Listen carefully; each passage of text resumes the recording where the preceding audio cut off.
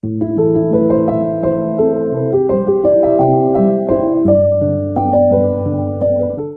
everybody.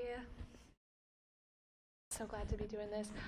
My name is Reynolds, and I'm kind of a new poet. This is something that I've been doing kind of just in the last few months. I've been in this transition period, and these are a little bit of words about how I've been feeling, I guess. They're a little sad, a little heartbreaky, but I let go of the needs for words to make sense. Beautiful and fragile things that punch holes right through me.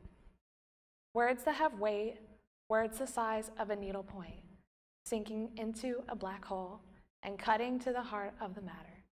Atoms fall into place, a place for me to lay my head.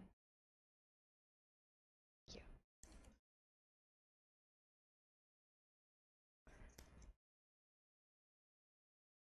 you. And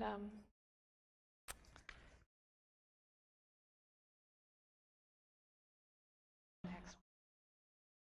It's very apparent to everyone that I'm different. So what do I do with that? I try to embrace her, but she shies away, wishing to not be perceived. Weird little thing, I don't know how to hold you, and it seems as if no one else does either. She learned how to keep a straight face, and she learned how to be small. Maybe they won't notice, but they always do. How can I love a weird little thing? Can someone show me how? Maybe then I could do it, but I still might forget. Thank you.